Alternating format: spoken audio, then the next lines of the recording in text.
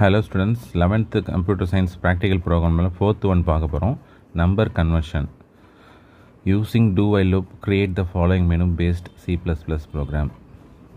3 menu create பண்ண சொல்லியிருக்காங்க. ஓகேவா, ஃபஸ்ட் மெனுவில் வந்து convert a decimal to binary number, second மெனுவில் convert a binary number to decimal, third one எழுதுனா exit அப்படின்னு வர மாதிரி create பண்ண சொல்லியிருக்காங்க. ஓகேவா, இது வந்து பார்த்தாலே ஒன்று நல்லாவே தெரியுது. டூ வைல் யூஸ் பண்ணாலும் ஸ்விட்ச் கேஸ் யூஸ் பண்ணால் தான் ஒவ்வொரு கேஸுக்கும் ஒரு விஷயம் நடக்கிற மாதிரி பண்ண முடியும். இப்போது கீழே ப்ரோக்ராம்குள்ளே போவோம். இப்போ வந்து பார்த்திங்கன்னா மெனு வந்து நம்ம சி அவுட் ஸ்டேட்மெண்ட் டேரெக்டாக அப்படி போட்ட வேண்டியதான். ஃபஸ்ட்டு ஸ்லாஷனில் மெனு ஒன் வந்து டெசிமல் இது பிரிண்ட் ஆகும், அடுத்து ஸ்லாஷன் 2ன்னு சொல்லிட்டா இது பிரிண்ட் ஆகும், அடுத்து ஸ்லாஷன் 3ன்னு சொல்லிட்டா இந்த எக்ஸிட் பிரிண்ட் ஆகும். அடுத்து ஸ்லாஷன் கொடுத்துட்டு என்டர் யுவர் சாய்ஸ் அப்படின்னு கேட்கும். நம்ம 1 இல்லை 2 3 ஏதாவது ஒன்று ப்ரெஸ் பண்ணுவோம். அது வந்து இந்த சிஹெச்ங்கிற வேரியபிளில் போயிட்டு ஸ்டோர் ஆகும். இப்போ அந்த வேரியபிளை வந்து ஸ்விட்சுக்குள்ளார பாஸ் பண்ணுறோம். ஓகேவா, பாஸ் பண்ண பிறகு என்ன ஆகும்னா அது எந்த கேஸோட மேட்ச் ஆகுது அப்படின்னு சொல்லிட்டு பார்ப்போம். ஓகேவா, கேஸ் ஒன்னோட மேட்ச் ஆச்சுன்னா அங்கே ஒரு டெசிமல் நம்பரை இன்புட்டாக கெட் பண்ணுவோம். அது டிஇசிங்கிற வேரியபிளில் ஸ்டோர் ஆகும். அதோட வேல்யூ எடுத்து காப்பி பண்ணி டெம்புங்கிற வேரியபிளையும் ஸ்டோர் பண்ணி வச்சுக்கிறோம். உங்களுக்கு யூஸ்வலாக உங்களுக்கு தெரியும் டெசிமல் டு பைனரினாலே உங்களுக்கு வந்து பார்த்திங்கன்னா ஈஸியாக வந்து 2ஆல் டிவைட் பண்ணுவீங்க. ரிப்பீட்டட் டிவிஷன் பை 2ன்னு சொல்லுவோமா.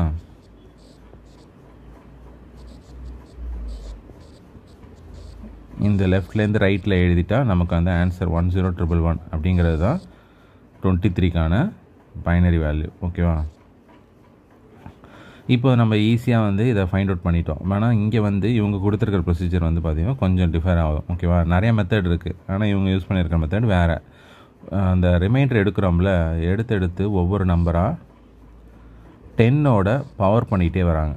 ஓகேவா, 1 × 10 பவர் 1, 1 × 10 பவர் 2, அடுத்து வந்து 0 × 10 பவர் 3, இந்த லாஸ்ட் இந்த 1 இருக்குல்ல அதை எடுத்து 10 பவர் 4. இப்போ அப்படியே போட்டு பாரு. Anything to the power of 0 வந்து 1. இப்போ 1 × 1 1 தான் நமக்கு வரும். 10 பவர் 1 10 தான், இன்ட்டு 1 10. அடுத்து 10 ஸ்கொயர் வந்து 100 × 1 100 தான். அடுத்தது இது வந்து 0. இது வந்து 10 பவர் 4ங்கிறது 10,000 வரும். ஓகேவா, இப்போது இது எல்லாத்தையும் ஆட் பண்ணு. 10,100 அப்புறம் 10,110 10,111 அப்படின்னு நமக்கு அவுட்புட்டில் வரும். இப்போது இந்த ரிசல்ட்டும் சேமாக இருக்கா. நம்ம யூஸ்வலாக இப்படி டிவைட் பண்ணிட்டு அந்த நம்பரை எழுதிட்டாலே வந்துடும். அந்தமாரியும் பண்ணலாம். அதுக்கு வந்து பார்த்திங்கன்னா இந்த டிவைட் பண்ணி ரிமைண்டர் எடுக்கிறோம்ல, இது எல்லாத்தையும் ஒரு அரேயில் ஸ்டோர் பண்ணிக்கிட்டே வரணும். அரேயில் ஸ்டோர் பண்ணிட்டு லாஸ்ட்டாக அந்த அரேவை ரிவர்ஸில் பிரிண்ட் பண்ணாலே நமக்கு இந்த அவுட்புட்டை கொண்டு வந்துடலாம். ஆனால் இவங்க என்ன பண்ணுறாங்கன்னா இந்த மாதிரி இன்னொரு மெத்தடில் 10ஆல் மல்டிப்ளை பண்ணி பவர் பண்ணி இந்த மெத்தடில் நமக்கு ரிசல்ட்டை கொண்டு வராங்க. ஓகேவா, இப்படி தான் வந்து இது எக்ஸிக்யூட் ஆகும். இதை ஒரு வாட்டி எப்படி ஒர்க் ஆகுதுன்னு உங்களுக்கு சொல்லி காட்டுறேன். இப்போது டிசின்னு ஒரு வேரியபிள் இருக்குது, அடுத்து டின்னு ஒரு வேரியபிள் இருக்குது, அடுத்து பின்னு ஒரு வேரியபிள் இருக்கா. இப்போ டிஇசியில் தான் 23ங்கிற வேல்யூ இருக்கும். அது நாட் ஈக்குவல் டு 0ன்னு செக் பண்ணுறோம். இப்போ வந்து டிஇசி %2னா இப்போ 23 நீங்கள் வந்து 2ஆல் டிவைட் பண்ணணும். 11 வருதா. இந்த ரிமைண்டர் 1 இருக்குல்ல, இதை தான் எடுத்து இங்கே நம்ம வந்து டியில் ஸ்டோர் பண்ணணும். 1 எடுத்து, ஏன்னா பர்சன்டேஜ்னாலே ரிமைண்டர் தான் எழுதணும். நெக்ஸ்ட்டு வந்து பின்னில் இப்போ வந்து பார்த்தீங்கன்னா இனிஷியலாக மேலே வந்து 0ன்னு இனிஷியலைஸ் பண்ணியிருப்பாங்க. அந்த 0 இங்கே இருக்கும். இப்போ பின் ப்ளஸ் ஈக்குவல் டு ஆப்ரேட்டர்னால் நம்ம என்ன பண்ணுவோம், பின் equal to bin plus D into power of அப்படின்னு தான் வரணும். ஓகேவா, ப்ளஸ் ஈக்குவல் டு வந்து நம்ம அப்படி எக்ஸ்பேண்ட் பண்ணி எழுதிக்கணும். இப்போ ஏற்கனவே பின்னில் வேல்யூ இருக்குது, 0 இருக்குது. அப்போது 0 plus D into power of, டியில் ஏற்கனவே வேல்யூ என்ன இருக்குது 1, 1 இன்ட்டு பவர் ஆஃப் 10, ஐயில் வந்து பார்த்தீங்கன்னா இனிஷியல் வேல்யூ வந்து 0 இருக்கும். இப்போ பவர் ஆஃப் 10, ஐனா 10 பவர் 0 வந்து வேல்யூ வந்து 1. அப்போது 1 × 1 வந்து வேல்யூ 1 தான், 0 + 1 வந்து 1 தான். அப்போ பின்னில் என்னன்னு ஸ்டோர் பண்ணணும், 1ன்னு ஸ்டோர் பண்ணணும். இப்போது வந்து அந்த டெசிமல் ஸ்லாஷ் ஈக்குவல் டு 2ன்னு என்ன அர்த்தம், டிசி ஈக்குவல் டு டிசி/2ன்னு அர்த்தம். ஓகேவா, இதை தான் ஷார்ட்டாக இப்படி எழுதியிருக்காங்க. இப்போ நீ என்ன பண்ணணும்னா, ஏற்கனவே நம்ம வந்து இங்கே கோஷன் கண்டுபிடிச்சி இந்த 11ங்கிறத வச்சுட்டோம். ஸ்லாஷ்னாலே கோஷன் கண்டுபிடிக்கிறதா, அந்த கோஷன்ட்டோட வேல்யூ எடுத்து திரும்ப டிசியில் ரீப்ளேஸ் பண்ணணும். ஓகேவா, இப்போ ஐயை வந்து இன்க்ரிமெண்ட் பண்ணி விட்றணும் 1ன்னு. இப்போது வந்து கண்டிஷன் எகைன் செக் பண்ணுவோம். டிஇசியோட வேல்யூ வந்து நாட் ஈக்குவல் டு 0வா, 11 வந்து not equal to 0, condition true. திரும்ப கீழே வரும். டிஇசியோட வேல்யூவை திரும்ப 2வால் டிவைட் பண்ணுறோம். பண்ணால் 5 பேலன்ஸ் 1. இந்த ரிமைண்டர் தான் வந்து பார்த்தோன்னா டியில் போய் ஸ்டோர் ஆகும். இப்போ டியில் 1ன்னு ஸ்டோர் பண்ணி எகைன் பண்ணிவிட்டு bin plus equal to d into power of 10, i என்ன அர்த்தம்னா bin equal to bin plus d into power of 10, i ன்னு போட்டுக்கணும். ஓகேவா? அப்போ ஏற்கனவே பின்ல வேல்யூ 1 இருக்குது. அப்போ 1 plus 1 into power of 10, i. அப்போ power of 10 power iயில் வேல்யூ வந்து 1 இருக்குது. அப்போ 10. அப்போ 1 into 10 10, 10 plus 1 11. அந்த வேல்யூ எங்கே ஸ்டோர் பண்ணுறோம்? பின்னில்.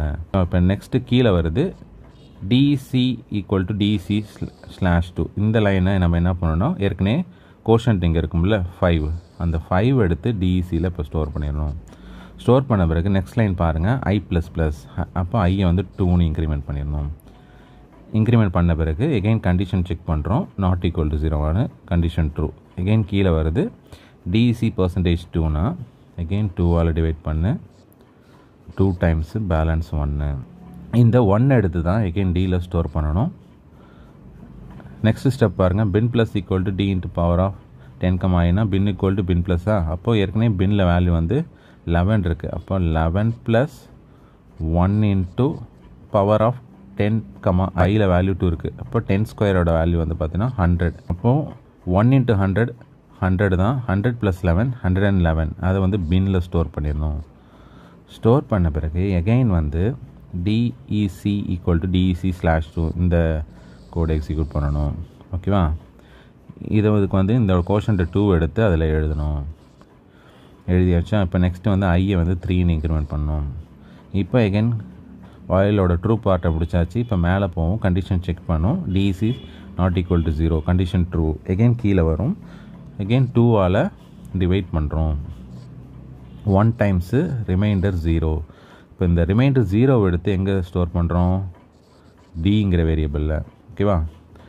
இப்போ bin plus equal to d into அதுக்கு என்ன பண்ணோம்? bin equal to bin plus d into power of 10, i. அப்போ ஏற்கனவே பின்னில் வேல்யூ வந்து 111 இருக்குது. அப்போ 111 plus 0 into power of 10^3. அப்போ எனிதிங் மல்டிப்ளை வித் 0 வந்து 0 தான் வரும். அப்போ 0 plus 111 வந்து எகெயின் பின்னில் வந்து 111 தான் ஸ்டோர் ஆகும். நெக்ஸ்ட்டு DEC/equal to 2 என்ன அர்த்தம்னா, ஏற்கனவே கோஷன் நீங்கள் கண்டுபிடிச்சி வச்சுருக்கோமா 1, அந்த 1 எடுத்து DECயில் ரீப்ளேஸ் பண்ணுங்கள். ஓகேவா? இப்போது ஐயை வந்து 4ன்னு இன்க்ரிமெண்ட் பண்ணுங்கள். இப்போ மேலே போயிட்டு கண்டிஷன் செக் பண்ணுது. DEC not equal to 0வான ட்ரூவு. திரும்ப கீழே வருது. 1 வந்து 2வால் டிவைட் பண்ண முடியாது, 0 டைம்ஸ் தான். அப்போது 0 போட்டால் ரிமைண்டர் 1 வரும். ஓகேவா? அந்த 1 எடுத்து டியில் ஸ்டோர் பண்ணு. bin equal to bin plus d into power of 10, i. அப்போது பின்னில் ஏற்கனவே வேல்யூ வந்து 111 இருக்குது. 111 into 1 plus 10 power 4. இப்போ 10 power 4ங்கிறது 10,000. 10,000 plus 111 வந்து 10,111 அப்படின்னு வரும். ஓகேவா? அந்த வேல்யூ எடுத்து பின்னில் மாற்றிட்டியா? இப்போது DEC/equal to 2னா DEC equal to DEC/2ன்னு அர்த்தம். அப்போது இதில் வந்து கோஷன்ட் என்ன வந்துச்சு? 0. அந்த 0 எடுத்து DECயில் ரீப்ளேஸ் பண்ணு. இப்போது ஐயை வந்து 5ன்னு இன்க்ரிமெண்ட் பண்ணு. இப்போது வயலோட ட்ரூ பார்ட் முடிஞ்சிருச்சு. இப்போ கண்டிஷன் செக் பண்ணோம். DEC not equal to 0வானு. இப்போ DECயில் வேல்யூ 0. அப்போது வயலுக்குள்ளே இருக்கிற கண்டிஷன் வந்து ஃபெயில் ஆகிடுச்சு. அப்போ லூப்பை விட்டு வெளில வந்துடணும்.